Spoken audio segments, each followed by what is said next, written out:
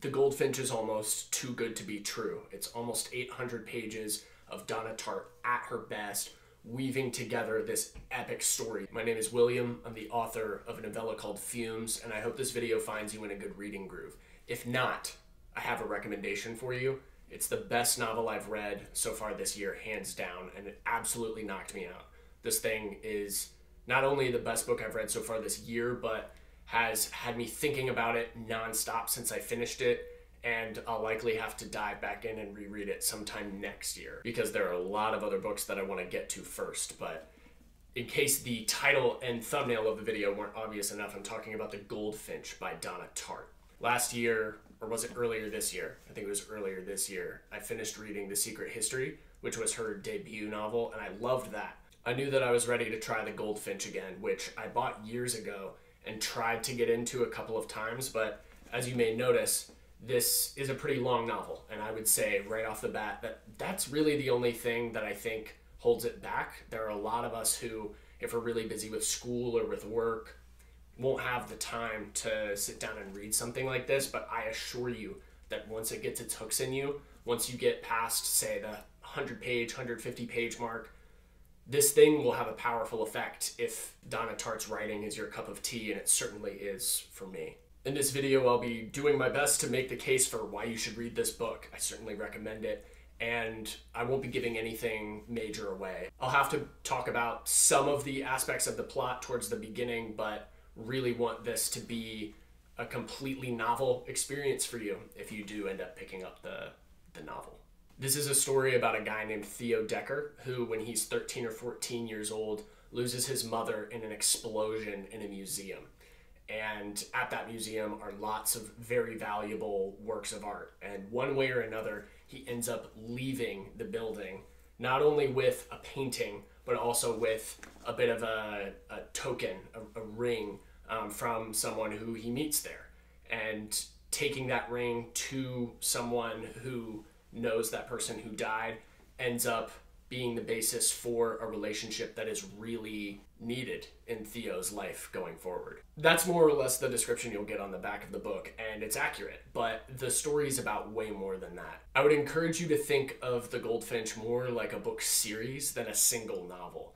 I watched an interview by Donna Tartt where she described the way she works, and how she describes it kind of in her own words is that she's a bit of a miniaturist. She really likes to pay extreme attention to the details of her story and work at a slow pace. That's why she only puts out one book a decade. And if the past is anything to go by, she's about due for another novel here pretty soon. But her books are also really long. And so even though she works with a great attention to detail, which, by the way, is one of the greatest pleasures of reading this book, every sentence is very carefully constructed. She puts the entire work together, creates something that is more akin to the sorts of massive paintings that you might see like in the Louvre across from the Mona Lisa. She clearly loves all of the characters in this book, even the ones that are rather deplorable and have really awful aspects to their character, and imagines the entire world so richly that once you're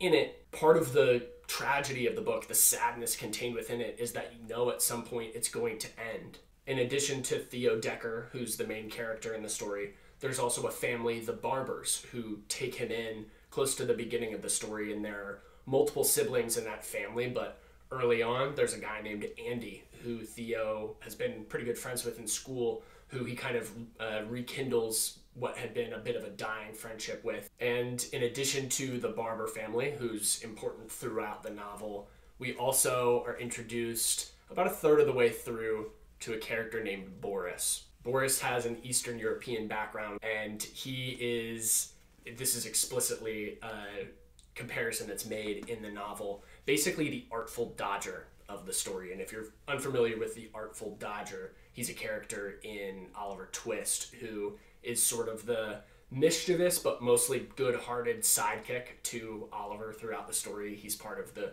crew of thieves that Oliver takes up with, and Boris is one of my favorite characters that I've been introduced to in literature in the last 5 to 10 years. His character worked for me on every level, and I was thoroughly entertained every time he was on the page. It also would be silly of me not to mention a character named Pippa, who is a girl about Theo's age, who is also in the museum at the time of the bombing, the explosion at the beginning of the story.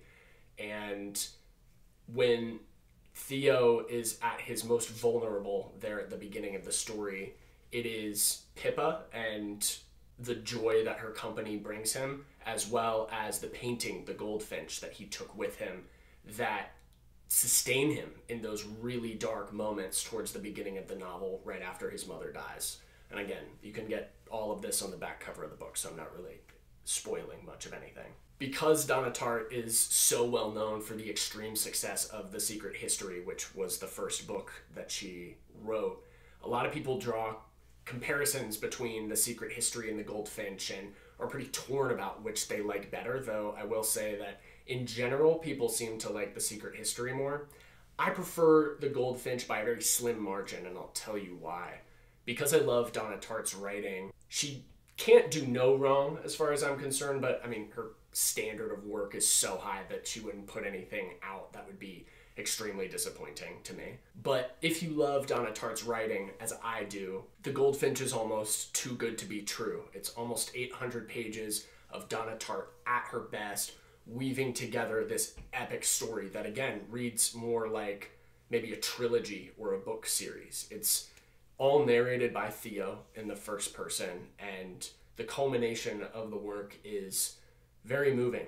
I had a really emotional experience when I finished this. There's a certain edge to the way that Donna Tartt writes her books that really appeals to me. I love that she doesn't hold back much with her characters. They do awful things. They behave poorly. They betray each other. They sabotage each other's best interests. And they have redeeming qualities as well.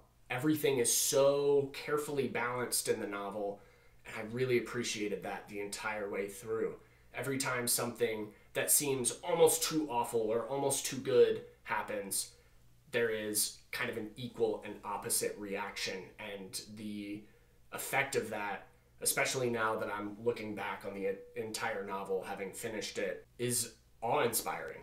I really can't thank Donna Tartt enough for taking her time with this novel. It very easily could have been rushed.